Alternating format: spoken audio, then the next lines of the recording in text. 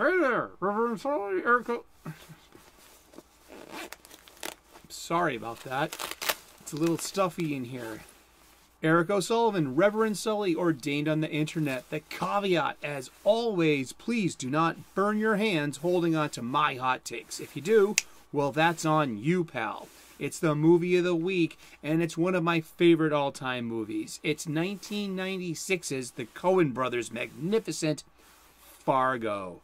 Okay, I love Fargo. Why? Fargo, to me, is the example of the nigh-perfect movie. I only believe in one perfection, and that's God.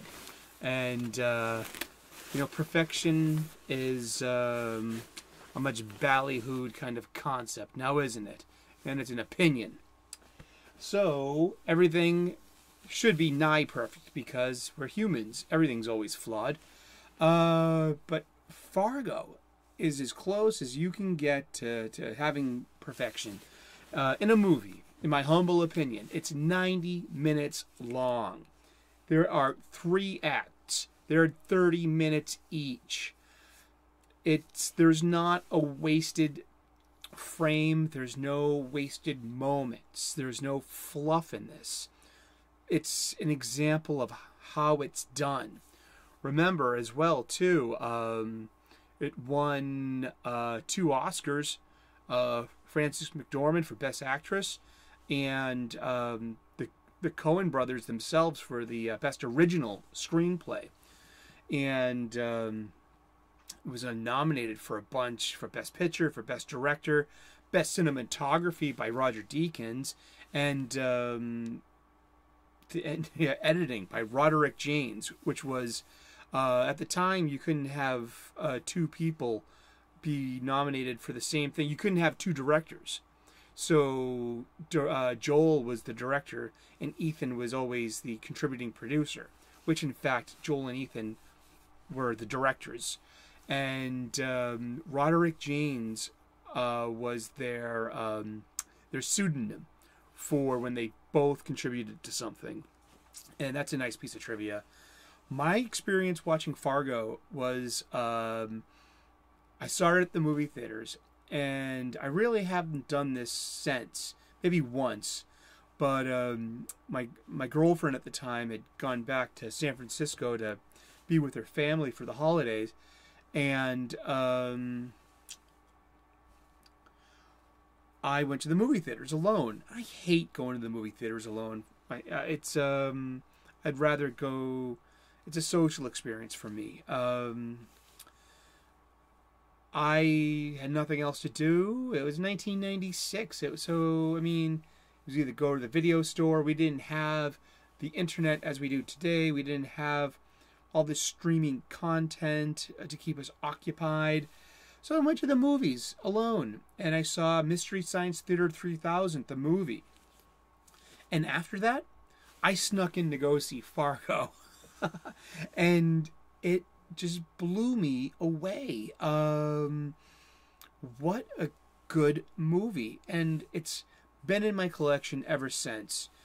There's just so much going on to this. We're not introduced to our hero until Marge, until the beginning of Act 2. And we have a woman in her most vulnerable stage of life, being in late pregnancy. And she's the one that takes down the monster, the Grimsveld. He's a mass murderer. He's a killer. He's soulless. And she's the one that ends up bringing down the bad guy and taking him in. And I just think that's a somewhat overlooked piece of story in this. And also how she's unflappable. She's met with all kinds of what we would consider today, toxic masculinity, but which I think is actually just different forms of aggression, or just different forms of monsters, from Mikey Yamagita and his inappropriate advance to William H. Macy and handling, him, and to also confronting Shep Proudfoot, the ex-convict Native American, in the garage, and embracing him to get the information she needs. To Grimsveld at the end. I mean, she's just, and then also the ignorance of her partner. I'm not sure about your police work there, So she's constantly, and then balanced with the love of her husband Norm.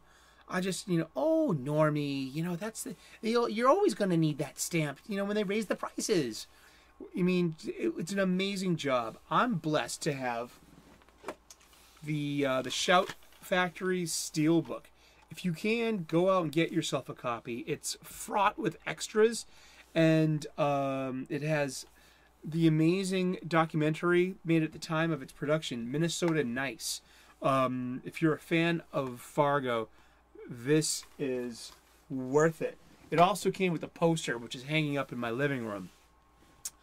But yeah, Fargo. It's for me, this is as close as perfection as you can get without meeting the Lord. Like this scene in particular, we're entering the bar there, and I had the pinball ring as a ringtone on my phone for so long that every time I hear the pinball machine in the background, I'm reaching for my phone. How Pavlovian. But yeah, this movie is just, it's so good. It's a love letter from the Coens to where they grew up in Minnesota. And I just got nothing but love for this. I'm going to go watch this again. And after my take here, my hot take about a cold day in Minnesota.